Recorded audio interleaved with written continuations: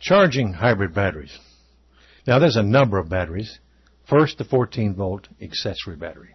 A dead 14-volt battery will not activate the power relay. Now the 14-volt battery must have enough charge to close these power relays if you're going to get the system up and running. Use a quality battery charger to maintain this voltage.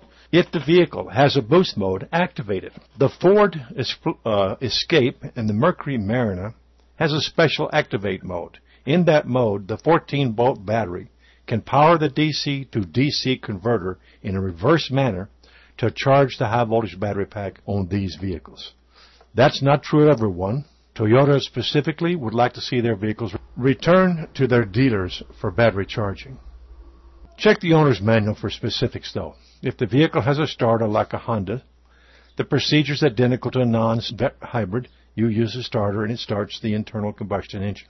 But remember, this vehicle relies on the internal combustion engine almost all the time anyway. It never runs on electric only. Some vehicles have a jump start terminal like this one on the Toyota we have here, and it's for powering up the 12 volts power to close the power contactors so you can get the vehicle up and running.